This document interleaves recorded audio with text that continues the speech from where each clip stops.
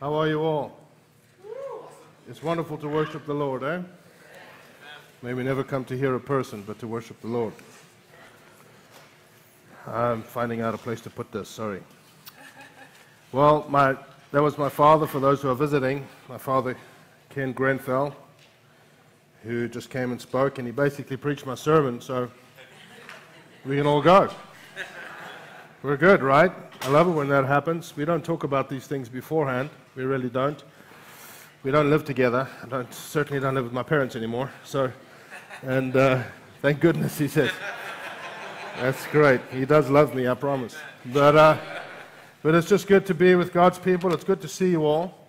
It really, really is. We have Encounter Night coming this week. That's Saturday night. We have Encounter Night, just a night of worship. And sorry about that. Sometimes leads to the prophetic, sometimes don't. But we just come to worship the Lord. And so I would encourage you to come. It's this week, Saturday night. Details on the website. And we have it the first Saturday of every month. And it's just amazing. Just some of the things that we've seen God do. And just to worship and love the Lord together. We good? Yeah. It's good to see you all. So, we're in the middle of a series of Galatians. And actually, I just have to quickly tell you guys a little funny story. Can I tell you a little funny story? Yeah. Then we'll pray, and then we'll get into the Word. We have a gentleman who's been working with us. We just moved into a new house, and so, you know, it's interesting. Boxes and moving and packing and all of the rest. And thanks for all of those who helped with. That was just awesome of those who came out and helped. But we have this gentleman working at our house. He's becoming a friend of mine, and he, like myself, he has an interesting history. He wasn't always with the Lord. He loves the Lord, passionate about the Lord. But he was good at being in the world before that. We'll put it that way. He was very good at it. And so he's a big guy, strong guy, and he comes over to the house, and I had to leave, and there was, like, you know, when you move in, you have so many different contractors coming through, and we had this bunch of contractors coming through that I didn't know. So I called him, and I was downstairs. I went upstairs, and my wife was going to be there. I was coming to the office to prepare and spend the day with the Lord, and I'm just leaving my wife there with all these people that I don't know, right? So I said to him, hey, I know him. We had breakfast together. It was early in the morning. I said, listen, I've got to leave today. I know you're going to be here all day. If there's an issue, I don't know these guys coming here. Can you just make sure Jenna's okay? So if there's anything, can you deal with it? Obviously, he has a rough background. He looks up to the Lord and he goes, Lord, the pastor said I could. And, he's like, I want to get him now. So I was like, no, don't destroy these guys. And he just smiles. He's like, Lord, the pastor said I could. I just started laughing. It was just so funny. It was wonderful. It was wonderful. It was funny. So I just have to share that. Anyway, can we pray? I encourage you, whenever we pray before, don't just listen to my words. Pray in your heart, out loud if you want, just not too loud. And ask the Lord for revelation. Ask the Lord for change. Ask the Lord for the penetration of truth. Because unless He reveals it, intellectualism won't help, yeah? Father, we thank You for Your Word. We thank You that Your Word is living and active. It is sharp. It is powerful. It has all authority. It will never pass away. I thank You for the power of revelation in a human heart. And I pray for revelation this morning to pierce hearts, to transform lives, for repentance, to change the way we think, and let us see You for who You are. We bless Your name, Lord. Holy Spirit, we come to Your Word with You. You are the author. And we come to Your Word with You. Speak to us. Teach us. Impart to us. In Jesus' name. Amen. People often ask me, how did you get revelation like that out of Scripture and all of that? Well, honestly, that's just a gift from the Lord. But I would encourage you, when you read Scripture, go with the author. Whenever I read Scripture, I always just, for a moment, say, Holy Spirit, reveal this. It's Yours. So I just, for a moment, reveal this. Show me. Teach me. Speak to me. Then you read. You'll be amazed at what He opens your eyes to. Amen? So we're in the book of Galatians, and if you weren't here the last few weeks, I obviously cannot give a full recap. It's very difficult to do so. And, but the world right now is in great need of believers who can be salt and light, especially in our area, in our school district, in our nation, in all the various issues we face. We need believers that can be genuine salt and light. And I've discovered that you cannot be salt and light unless there's actually genuine partnership with the Lord. You can know so much about God, you can even know so much of the Scriptures, but unless there's genuine partnership with the Lord, you will not have an impact. And it becomes a debate, it becomes arguments, it becomes the bony religious finger of we're better than you, and none of that actually transforms and changes a person or society. And if we can just understand just the two different covenants, which we'll get into today, there's many covenants in the Bible, but Old Testament and New Testament, you'll see even the prevalent names of the Old Testament, Israel, and the prevalent name in the New Testament, the church. Israel means to contend with God. That's what it means, contention with God. Because he put the law into that nation. He put his moral dictates and his moral requirements for righteousness with him. He put it into the earth, and they contended with it. And there's a constant contention with God. That is what you see largely in the Old Testament. I mean, obviously much more, but in the context of what we're talking about. The word church, Jesus used it only twice. Ecclesia, or ecclesia, was, as I've preached on before, it was actually a Greek phrase, but the Romans put it into practice, was the power arm of the government of Rome. That's what it was. And Jesus said, I will build my ecclesia. We think Jesus came to establish a religion. He came to establish his government on the earth through his people, and the ecclesia were hand-picked people that were close to the emperor, that knew his heart, that lived there with him in the palace or in the, whatever you called it in those days, different words. They lived there, they knew his heart, they knew his motivations, they knew him so well that they didn't always have to run back, what do you want to do? They would just implement his intents and his heart. That's what the word church means to these people in the Bible in these days. And he said, I will build my church, I will pick people, I will save people. I want all people to become, I'm not going to deal with that, but I want all people, but they are chosen.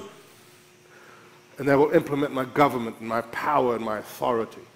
And so you see, because of the righteous requirement, actually I think I wrote something down. God's people moved from old to new, from contention with God due to his righteous requirement, to partnership as a family member due to his righteous requirement. Because now it's fulfilled in his Son. Anytime God's people are trying to earn what has already been given, it will not end well. When you try to earn what's been given, it looks good on the outside. We can play church well, we can be very religious, we can look, but you're actually scorning the cross. I'm not being harsh, but we are, and we don't realize it, and it's a trap that we fall into over and over. It's the natural inclination of a human heart. It's the first thing Adam did with the new nature. First thing, he tried to fix it himself, covered himself up. So, be honest with yourself.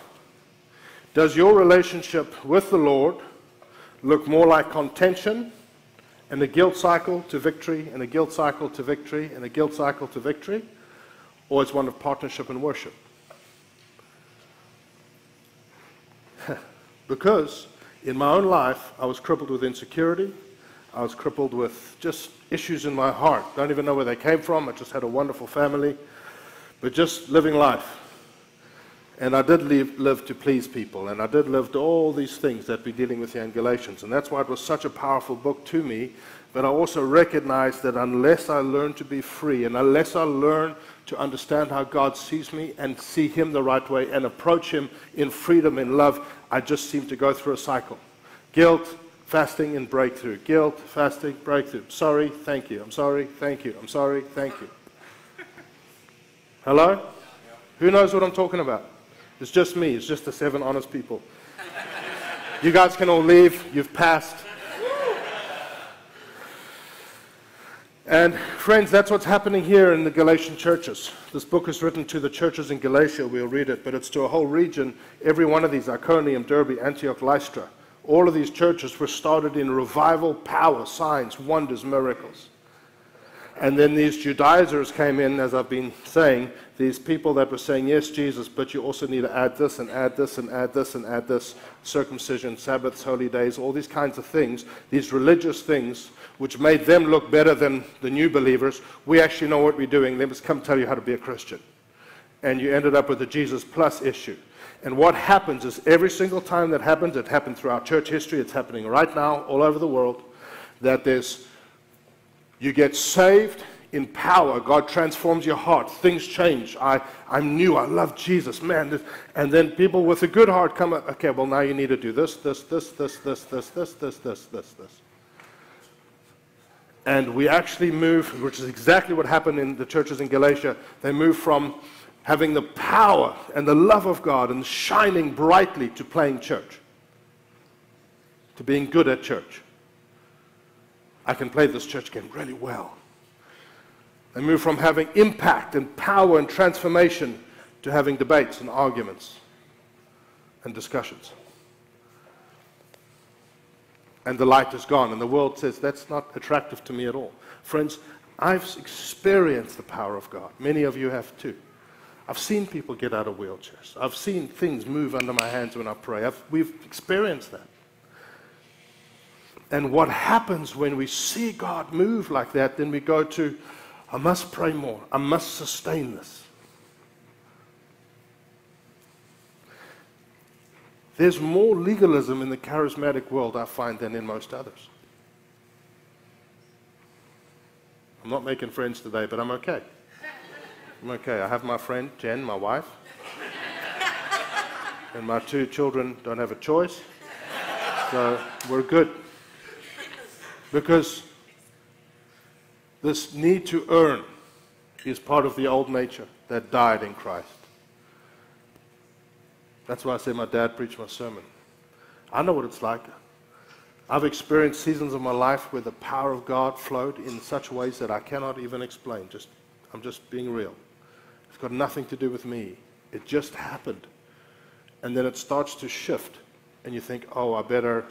And you pray 10 times harder, you fast 10 times more, you do all, and you don't realize, as Galatians 5 says, you've actually fallen from grace.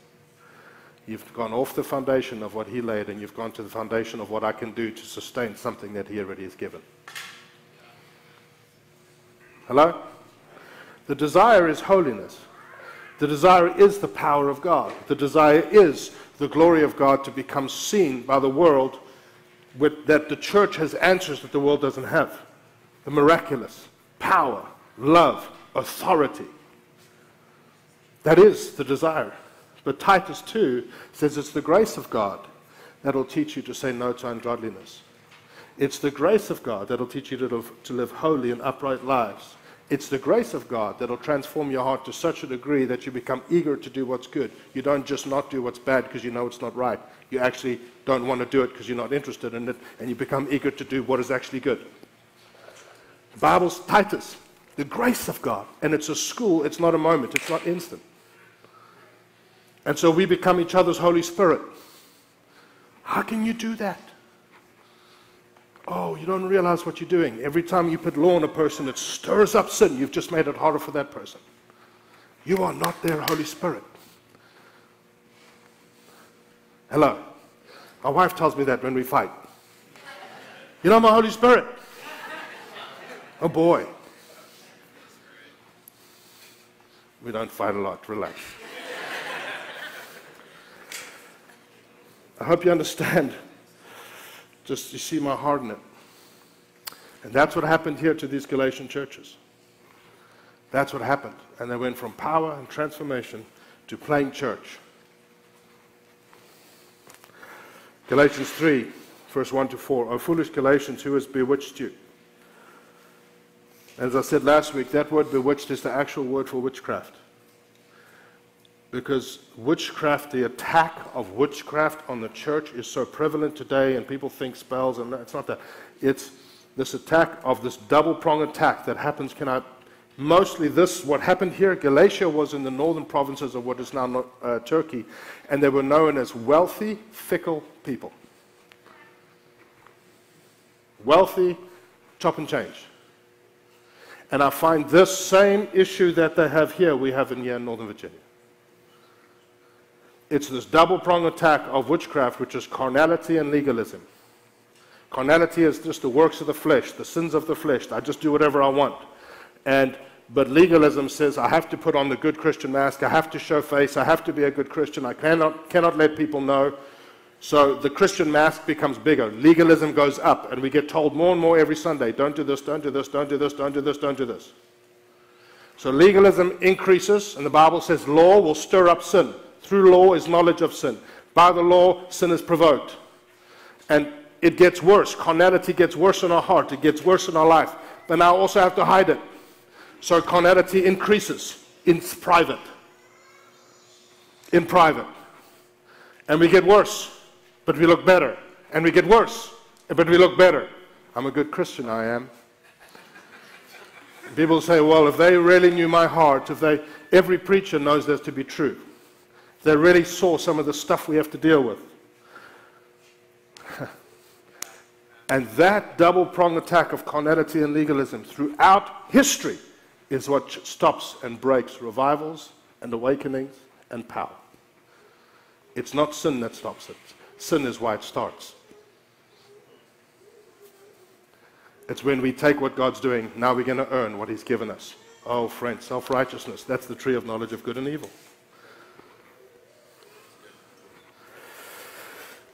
Look at Galatians 3, so we just read.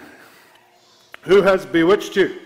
It was before your eyes that Jesus Christ was publicly portrayed as crucified. Let me ask you only this. Did you receive the Spirit by the works of the law or by the hearing with faith? Are you so foolish? Isn't that still amazed that these people that he's talking about are sitting there when they're reading this? Imagine that. Kevin's come and pulled us all aside. He's brought Jesus Plus. And now we're reading, there's these people in your midst that are causing you to be foolish. Imagine how you'd feel. Because truth is above offense. Should I say that again? Yeah, truth is above offense. Truth is truth. Did you suffer so many things in vain, if indeed it was in vain? Does he who supplies the Spirit to you and work miracles among you do so by the works of the law or by the hearing with faith? Just as Abraham believed God and it was counted to him as righteous. I said last week, performance after initial belief will always lead to performance instead of belief. Jesus said, just believe. Just believe. If you can just believe, all things are possible. Okay, so we're going to go read together. Can we read the Bible together? I'm going to read a lot, and you're all just so excited because you love the Bible, and we're not going to afford to sleep. So I'm going to read probably the whole chapter. I encourage you, you're even welcome to read out loud with me if you want, but can we read together? And please, let's put our thinking hats on. Paul, an apostle, not from men nor through man. We discussed that last week. But through Jesus Christ and God the Father who raised him from the dead and all the brethren who are with me, to the churches in Galatia. I'm actually going to read it here. Grace to you and peace from God the Father and our Lord Jesus Christ, who gave himself for our sins that he might deliver us from this present evil age, according to the will of our God and Father, to whom be glory forever and ever. Amen. I marvel that you are turning away so soon from him. I said this last week. Not from a doctrine, not from a religion, from a person. From the relationship. That you are turning away so soon from him who called you in the works, in the grace of Christ. He called you in the grace of Christ to a different gospel, which is not a different gospel. The King James says to another, which is not another. And they're two different words. But there are some who trouble you and want to pervert the gospel of Christ. But if we or an angel from heaven preach any other gospel to you than what we have preached to you, let him be accursed. As we have said before, so now I say again, if anyone, they're sitting there, if anyone preaches any other gospel to you than what you have received, let him be accursed. For do I now persuade men or God? The NIV says, am I still trying to win the approval of man? Why? Because Paul had spent his whole life playing the religious game and winning at it and earning the approval of man and doing everything to be the best at the religious game. And here he sees the Judaizers come in, and what was started in power and signs and wonders, he says, guys, we're going to repeat the same things. And he says, we cannot let this happen again. Now, we covered that last week. For do I now persuade men of God, or do I seek to please men? For if I still pleased men, I would not be a bondservant of Jesus Christ. Now let me pause here for a second. Anyone who knows Paul's epistles, given by the Holy Spirit, obviously Scripture, the Word of God. By the way, Peter calls Paul's writing Scripture, and Paul calls Peter's writing Scripture, which is an amazing thing, but we won't get into that now. All his letters, he is over 120 times in the New Testament, Paul uses the word grace, more than all the other New Testament writers combined. More than all the other New Testament, he champions these doctrines of grace, the unmerited favor of God, favor that is upon your life that you had nothing to do with because of the merits of Christ's life on your behalf. He also champions sonship. You're sons, you're daughters, you're loved, you're accepted in the beloved, you are made holy. Yet he calls himself a bondservant. Yet he champions grace and sonship, and he says, no, I'm a servant. I had many people ask me, why does he refer to himself as a bondservant? You know what a bondservant actually is? Now, these people would have understood this. Sometimes we've got to go have some cultural understanding. George Taylor, one of the founders, one of the couples, George and Patty Taylor, they're at home right now, but one of the founders that founded the church, I think they're watching online. If they are, hi, George. He taught us this years ago, that a bondservant was this. A bondservant was a person, if you were a Hebrew slave, for all the reasons, and there's many different types, but if you were a Hebrew slave, you would serve 6 years. 6 is the number of man, what man can do. You would serve 6 years, in the 7th year you'd go free. But if while you were a slave, you became married to a wife who was a slave, and she was not going to go free, and maybe you had some children, you would go to your master. This is in Exodus and Leviticus. And you say, Master, I know I'm being free. And when they were free, they were paid. They were given livestock and all sorts of things. They suddenly would free with money, with land, and they'd be able to live as free men. And he said, you know, I so love my wife, because it's against the law for her to be freed. I so love my wife and my children that I will choose to remain a servant in your house because I want to stay with them. That they were free, but they chose because of love. And some masters would give them what they would have gone anyway, and they still lived and served, but at least they had. Some didn't. So he would risk it all because of his love for her. And George Taylor painted this amazing picture, because what they would do, actually, they would take this man and they would take him to the doorposts. Remember Moses, the blood on the doorposts? They would take him to the doorpost with the Elohim, the little Jewish little thing that they put on the doors, and under Elohim they would take his ear and they would stick it on the doorpost and drive an awl, A-W-L, like a metal awl, through his ear, boom. And the husband would shed his blood on the doorpost.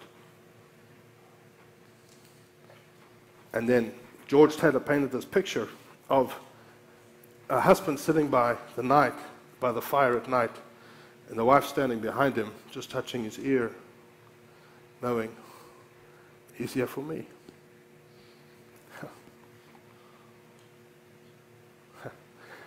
Paul says, I'm a bondservant, but I'm not the husband. Jesus Christ is the husband, and he was pierced, and his blood was shed on the doorpost for me. That's what he's saying. And because of that, the husband became like the wife again. I'll become like you so that you can maybe be free if you choose it. Paul is saying, our husband, Jesus, we are the bride of Christ. Our husband chose to become like us so that his blood would be put on the doorpost so that we can no longer be slaves and we can be free. That's what he's saying. He's saying, I've given my whole life to this. If you're in ministry, if you're a preacher, teacher, apostle, prophet, evangelist, whatever you call yourself, you are a bondservant. You have given yourself and your life to the service of the bride of Christ. You are not the husband. Verse 11, that was just a side note. But I make known to you, brethren, that the gospel which was preached by me is not according to man. For I neither received it from man, nor was I taught it, but it came through the revelation of Jesus Christ. I don't know if anyone here can say that. Think about this. He never went to Sunday school. Nothing. He knew the scriptures, the Torah off by heart, but he had a revelation of Jesus Christ, and he understood the gospel. Directly from God, the gospel was preached to Paul. And he received it. He was never taught it. That's why it was so pure. Now, none of us can say that, yet all of us can say that. Because unless something comes into your heart by revelation of the Holy Spirit, it's information, but it has no transformation power in your life. So none of us can say that, but all of us should say that. And he says, for you have heard, now he goes into the whole Judaism and the tradition of the elders which we kept. This was what I was before, but now I'm this. You have heard of my former conduct in Judaism, how I persecuted the church of God beyond measure and tried to destroy it. And I advanced, that word is I profited, I won the race of religion. I advanced in Judaism beyond many of my contemporaries in my own nation, being more exceedingly zealous for the laws of God, no, for the traditions of my fathers, for all the stuff they had added to the law that wasn't even in the Old Testament. But when it pleased God, who separated me from my mother's womb and called me through his grace to reveal his Son in me, that I might preach him among the Gentiles, I did not immediately as this confer with flesh and blood. Nor did I go up to Jerusalem, that's where the main church was at the time, to those who were apostles before me, but I went to Arabia and then returned to Damascus, where he got saved. There's so much just in that. When a person gets saved, often the Lord will remove them from their situation. Then remove them from those people, from that family, from that group of friends. He removes them, and some part of your life is like in Arabia. It's like a desert. It's just, but you're a new person. But then he takes you back to where you got saved. Because now you're strong enough to be there and stay who you are. And he went back to Damascus. Then after 3 years, I went up to Jerusalem to see Peter and remained with him 15 days. But I saw none of the other apostles except James, the Lord's brother. Now, verse 20, now concerning the things which are right to you before God, I do not lie. Why does he have to say that? Because what he's actually saying, he's talking about the proof of his apostleship. That's, if you want to be technical, that's what he's dealing with here. Why is it so important? He's saying, I received the exact same gospel that the 12 guys who walked with Jesus for 3 years, that were taught, that were instructed, and all the details and all the stuff he gave them, the 40 days before he left, speaking of the things of the kingdom, that were there at his resurrection. One of them, the rest ran, one of them went to the cross with him. Everything he taught them, I received the exact same thing without talking to them, and I'm preaching the exact same stuff that they're preaching. How does that happen? Basically is what he's saying. It comes from heaven. And it's the exact same. And we hadn't met, we hadn't talked, and for many years I did this before I even met them. And if you were a lawyer, you would understand that if you had a witness, an eyewitness, a chief, the person who was going to destroy your case, if they were the prosecution's strength, and they're going to destroy your case completely, and then he turns, and he's been a witness, and then he comes back and said, I was wrong. There's no way they can win anymore. That was Paul to the Jews. He was their number one guy. And he talks about, I received the exact same truth. And because of his knowledge of the Torah and of Scripture, he was so brilliant, and I won't get into this now, but if you go look historically, many commentators will tell you his father was a Pharisee, Acts 22 and 26. He was given up by the age of 9 because his father, who was the chief Pharisee in an entire region, said, this young boy at the age of 9 is so excellent, I no longer can teach him. And he sent him to sit at the feet of Gamaliel. He was well advanced. He was brilliant. He was so clever, so skilled, and he was their number one. And God turned him on a dime just like that. Boom. But take note of this. What does Paul say? It wasn't taught to me, but it came through a revelation Did it say from Jesus? The NIV says that, but in the Greek, from Jesus or of Jesus? Of. Came through the revelation of Jesus. I had an encounter with the risen Christ, and when I saw him, I understood the gospel. It's relational. It's not intellectual. Jesus didn't come and say A, point B, point C, point D. I had a revelation of Jesus, and I understood the gospel. I didn't have the words for it yet. It's like when you got saved. I don't have the words. I just know something in my heart. I don't know how to explain it yet, but it's in my heart. So Jesus was revealed to Paul. And then a few years later, he says, now Jesus revealed in me. Everyone's like that. It goes from Jesus being revealed to us. Wow, he is who he says he is. He is the Son of God. He's the Messiah. He's the King. He has all power and authority. It's true. God is real. Wow, whoa. Boom, Jesus revealed to you. A few years later, Jesus wants to be revealed in you. And you begin to look like him. That's what we just read. Then after 3 years, I went up to Jerusalem to see... Oh, we read that. So sorry. Afterwards, I went into the regions of Syria and Cilicia. Cilicia was actually Tarsus, Paul's home. He went back and faced the people he grew up with. How many of you done that?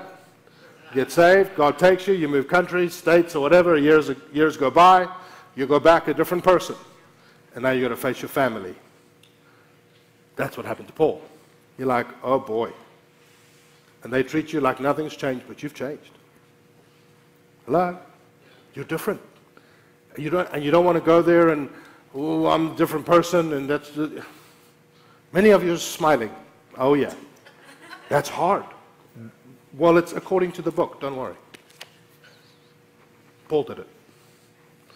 Afterward, I went into the region of Syria and Cilicia, and I was unknown by face to the churches of Judea who were in Christ, but they were hearing only, he who formerly persecuted us now preaches the faith which he once tried to destroy, and they glorified God in me.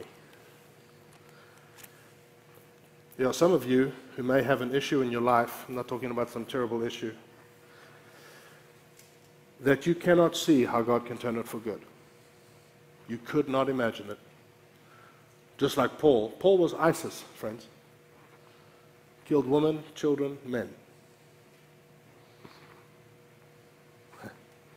God took that man and turned it for good.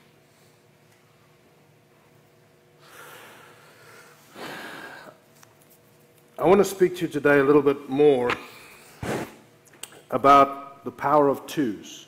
Are we good? Are we good? Are we still good? Yeah. 2 ages. The Bible speaks of 2 ages in the New Testament. 2 types of righteousness. 2 trees. 2 kingdoms. 2 Adams. 2 husbands. 2 covenants. 2 kingdoms. 2. And I want to speak to you a little bit about that. What did Galatians 1:4 say? It says, actually, can we pause for a second? Just the Holy Spirit prompting me. If you have something in your life that you say, there's no way God can turn this for good. We're not going to ask you what it is. No one's going to ask you. It could be something good. It could be, it's not some bad thing you're doing. But if you have something in your life, I cannot see how God can turn this for good. Can you stand? No one's going to ask you. Just stand right now. It's just what I feel the Lord saying.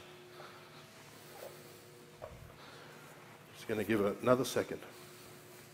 Whoever you are.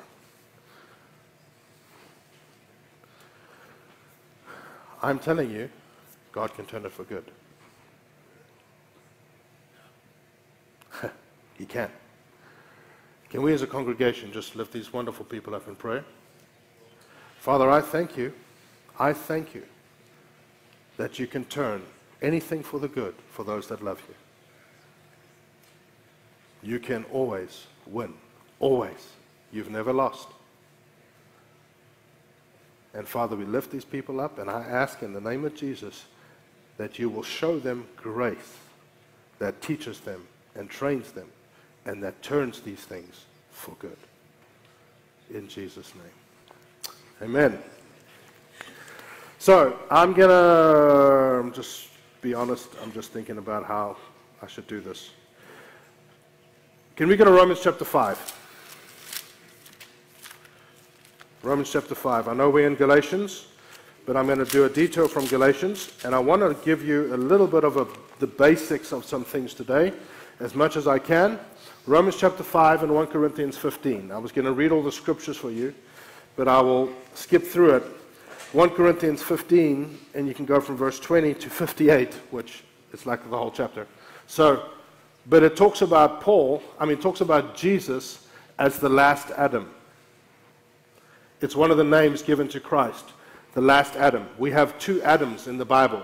The first Adam being Adam, well done. The last Adam being Jesus. And some people talk about him being the second Adam, but that's not real and that's not good. Why? He was the last Adam. Adam was the beginning of all things for humanity. Jesus is the last Adam. He is the last one who would come and restart and renew and bring a brand new beginning to mankind. There's not going to be another one. So the Bible calls him last Adam. Now let's go to Romans. Actually, I'll read it now. Let's go to Romans chapter 5, verse 12. It says this: Therefore, just as through one man, that's first Adam, through one man sin entered the world, and death through sin, and thus death spread to all men, because all sinned. Because the understanding of the New Testament, like we are in our father Abraham, we are in Christ. Adam and Eve were the first, and before they ever had children, they sinned. And so everyone who comes from them, everyone in humanity, is born on the earth with a sin nature. It was bent and corrupt in the garden. I think we're good with that, right? We understand that. So they're born, and because of this, we all sinned, right? We were born with it. It's the sin nature. Therefore, just as through one man sin entered the world, and death through sin, and thus death spread to all men because all sinned. For until the law was in the world, until law was in the world, but sin is not imputed. Some translations say counted or taken into account, where there is no law. Nevertheless, death reigned from Adam to Moses, even over those who had not sinned according to the likeness of the transgression of Adam. What does that mean? That's weird. Okay, what that means is Adam was the only one ever, until Moses, he was the only one to receive the law. Which was what? Don't eat of the tree. One rule, one law, and he broke it. Boom. But from Adam, and through that sin, death entered. I've explained this before to those who do the discovery. It's like Mordor in the Lord of the Rings. It's like death was the prevailing system over the earth now. Death entered. That was the environment. Death entered through that sin. And death still reigned even over those from Adam to Moses who had no law given to them. There was no law put into the earth. They had a moral conscience. They were born with a sense of right and wrong, but there was nothing given. There was nothing written. There was nothing clarified. And the Bible says that even in heaven, their sin wasn't being taken into account, because through the law, the Bible says, is knowledge of sin. And there was no law. So even though they were doing bad things, they were not sinning according to the transgression like of Adam, because Adam knew. And it was not being taken into account. Does that make sense? But nevertheless, even though they weren't being judged for that, death still reigned. Because death had still entered through sin. Hello? Very simple, actually. Nevertheless, death reigned from Adam to Moses, that's when the law was given, even over those who had not sinned according to the likeness of the transgression of Adam, who is a type of him, capital H, that's Jesus, who was to come, the last Adam. But the free gift, that's eternal life, salvation, is not like the offense. For if by one man's offense many died, if by Adam's sin we were all born, Ephesians 2 says you are born dead in your sin and your transgressions. You are born a sinner.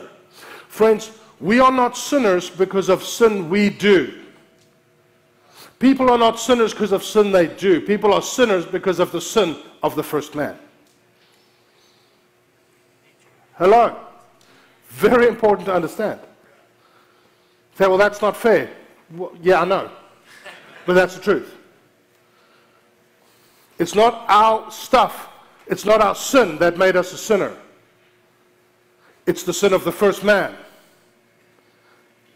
And therefore we do stuff because we have a sin nature. People sin because it's within them when they're born. Nothing that they did, but because of the offense of the first man. Now it says this, but the free gift is not like the offense, for if by one man's offense many died, much more the grace of God and the gift by the grace of the one man, capital M, Jesus Christ, abounded to many. And the gift is not like that which came through the one who sinned, that's Adam. For judgment came from one offense, resulted in condemnation. Everyone born dead in their sin and in their trespasses, with death as the penalty. But the free gift which came from many offenses, all the stuff that was committed from then to whenever, till Christ, the free gift which came from many offenses resulted in justification. For if by one man's offense, that's first Adam, death reigned through the one, much more those who receive, not earn, those who receive the abundance of grace, of unmerited favor placed on your life because of nothing that you did, how much more those who receive the abundance of grace and the gift, can we say gift? The gift of righteousness will reign in life through the one, Jesus Christ, until we understand something of grace in our hearts. Yes, we need to study and understand it here, but in our lives, it's revealed to us. We actually cannot reign in life. Life is just always trouble. It's the grace of God that will teach you to reign in life and not bow so quickly to the enemy. Not discipline, grace.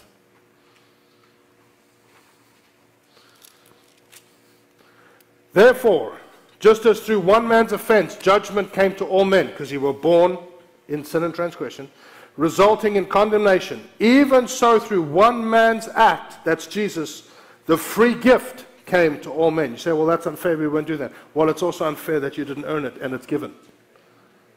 Is Jesus not just? Is God not just? And the justifier.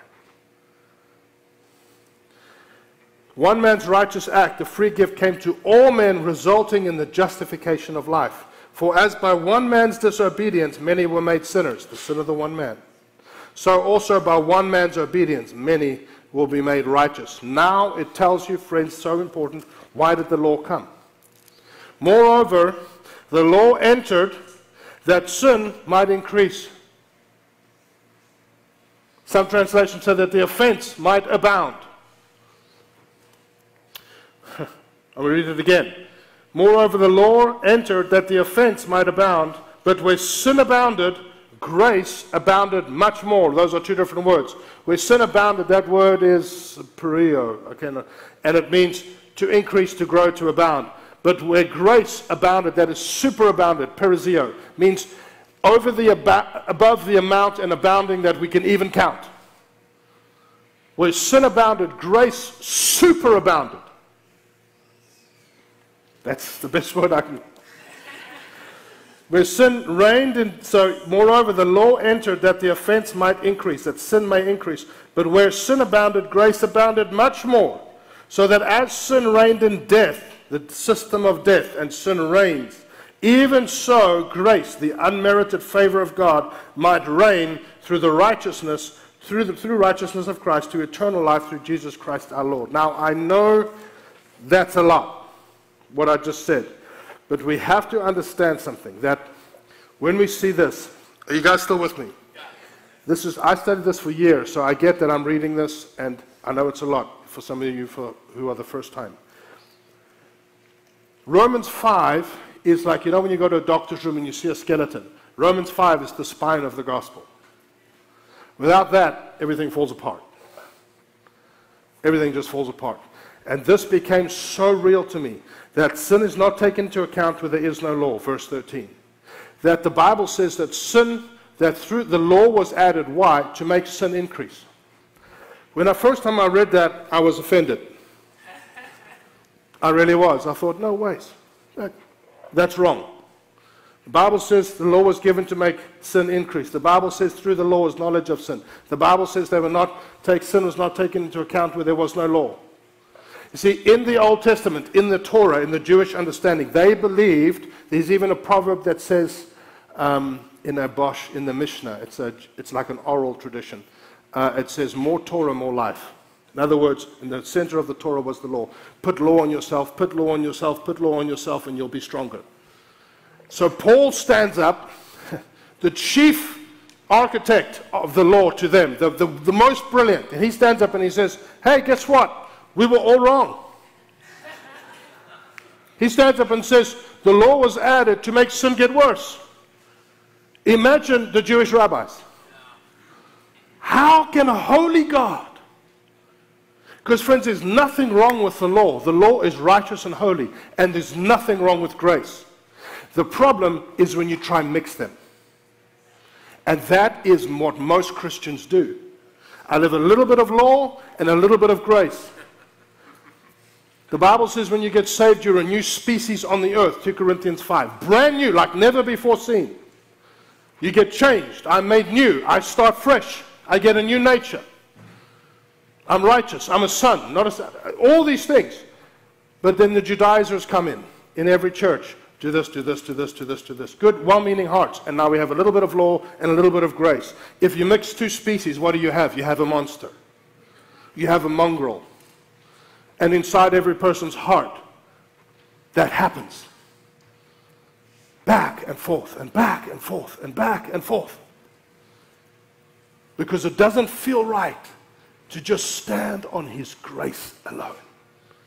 And trust Him that He will change you. Doesn't feel normal. Surely I must.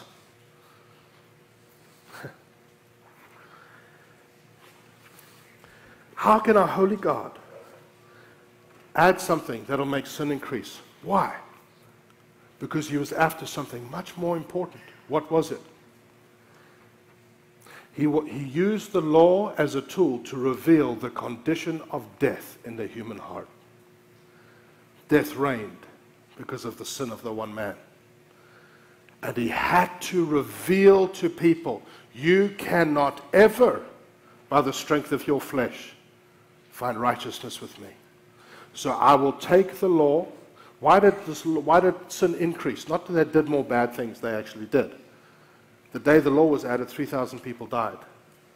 The day the Holy Spirit was given, 3,000 people were saved. Why? He had to reveal the condition of self-righteousness in the man's heart. It's the first thing Adam did. I will make clothes. I will fix it. I will cover it. Every other religion on the face of the earth relies on that for their salvation. Jesus said, no. I have to reveal the condition of death in the human heart. Death reigns. There's a condition of death. I have to reveal that. So freely from a heart of love, they can see it. So I have to add something to make matters get worse so they can see their state. So they fall to their knees and say, but by Jesus. He uses complicated language. He was a lawyer. My friend's a lawyer. I've forgiven him many times. But that is what it means. Because it's far more important to reveal the condition of what is wrong with humanity. You know, there's a far greater power than sin. And it's the power of grace. It's far greater power. And the modern day believer has this mongrel mixed inside of law and grace. And the power of grace is made null and void because we keep going back to, I can do it. I can do it. I can do it.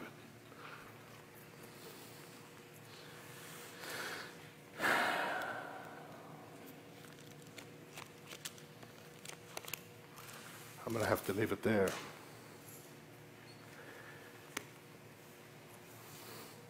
I'll do this again next week, but I just want to show you quickly. The Bible says in Romans 6 that sin is our master. The Bible says the strength, what does it actually say? in 1 Corinthians 15, it says, O death, where is your sting? O Hades, where is your victory?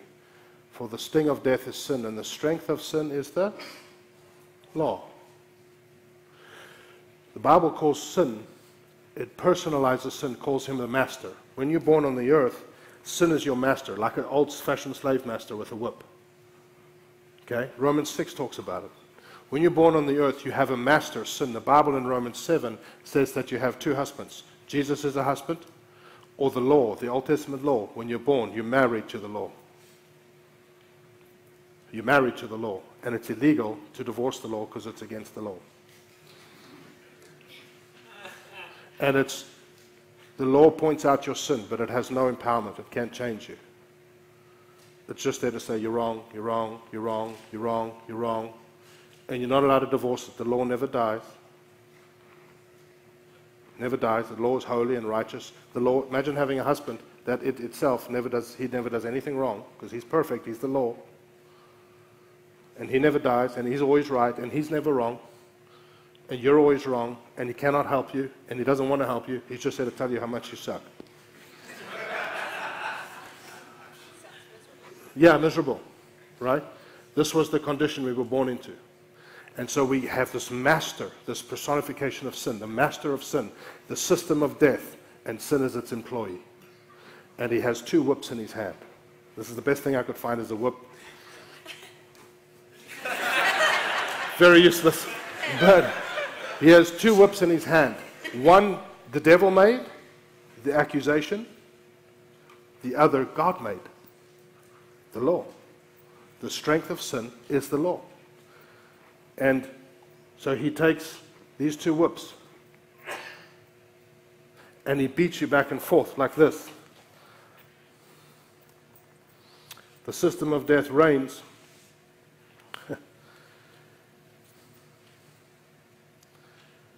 So sin as your slave master holds these two whips. I just want to read this, it'll go faster.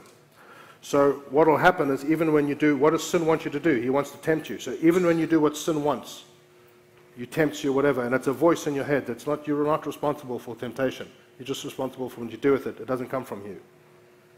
Understand that. Be free from that. So sin comes along and tempts you, and you go into it. And you're like, all right. So your master, sin, has told you what to do. It's tempting you, and you do it. Then what does he do? He takes the law, the strength of the sin, the law is the strength of sin, and he whips you with the law. And he makes it, because it's the law, something God made, which on its own is holy and righteous. Look what you did. And because it's the law, it sounds like God in your mind. Look what you did. And he hit you with it. You're not good enough. Look what you did. How dare you? Do you know what people will say? You know what the Bible says. You know what the pastor said. Look what you did. And he whips you with something that God made that is holy. And to you, now that sounds like God's voice because it's something he made. The devil will always twist and pervert. Then you finally do what your husband wants. Your husband is the law. So the law hits you enough, beats you enough, the abusive husband, where you finally become and do what the law wants, and you finally do something right, and the devil takes up the other whip and accuses you. You think you're good enough? Do you not know what you did yesterday? Do you not remember this? And he hits you. Now see it with God's people. Back and forth, and back and forth, and back and forth. And they play church so well. But do they know Jesus? Red. The Bible says there's two husbands. So Jesus says, I got an idea. I'll come. I'll be pierced. And I'll be made like them. Because you cannot divorce the law, and the law never dies. The only way to make that marriage null and void, according to the law, is you have to die. So Jesus said, I'll come and I'll die. And if they believe in me, they will now be identified as being crucified with Christ.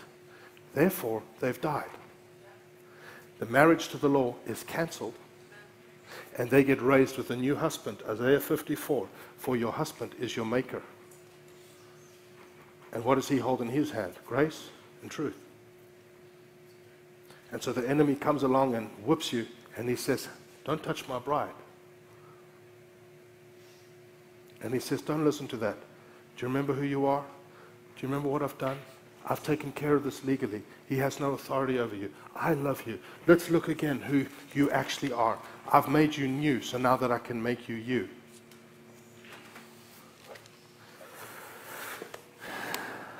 We'll have to stop there. I'll go over that again maybe next week. Friends, the gospel of grace will teach you and train you to be freer than you've ever been.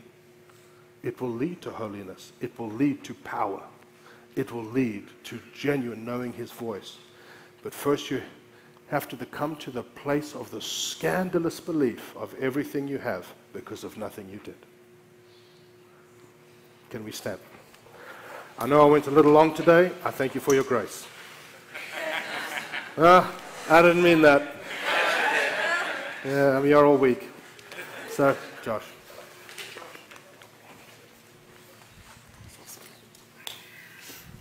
That was outstanding, it really was. I honestly believe with all my heart that one of the things that happened, particularly in the American church or the American society or America, out of well-meaning hearts, people told other people how to get saved instead of why they needed to get saved. So they say, well, you just accept Jesus and everything will be fine. They say, okay, I'll do that. But they don't know why.